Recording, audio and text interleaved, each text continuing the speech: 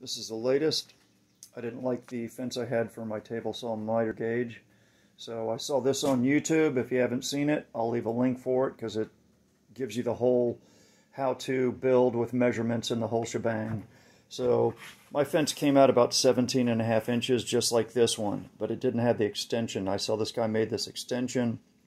I'm pulling it out slow because it will come all the way out. I got about another 1.5 inches in there, recessed in there from this little notch I put in there with a file, so I know how far out I can go. He might come up with a better idea.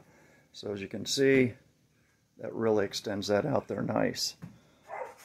And if I want, I got this little, I use brass like the man mentioned. I'm assuming it's because it's a softer metal, hopefully not going to ding up the aluminum too much, then it's not going to slide so nice after a while.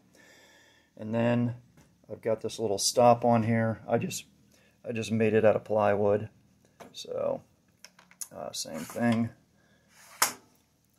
And this thing I find sometimes with these micro jig system, I got to give it maybe a little pop, and then it slides really good. So I can just set this wherever I want and crank it down.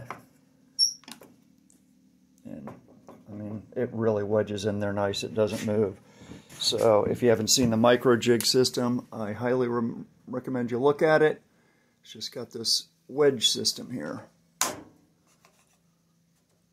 you can see, well, so there's how it wedges. And my first thought is it might blow out the top, but it can't because it's going to be pressing up against this piece of plywood. So there's nowhere for any of this to go. So it wedges in there great. I've never had any issues with this getting blown out. Not that you'd need to tighten it that much anyway. And then there's the bottom track. So I can just loosen up these little knobs to slide this thing back and forth if I want. Very happy with it so far. And he also mentioned, as you can see, these two holes here, those are just 2 brad nails. So I drilled through the aluminum rod and put those in there along with the epoxy just to make sure it holds. And the other thing he did, which I thought was a good little attention to detail, the rods only come to about 1 inch from the end.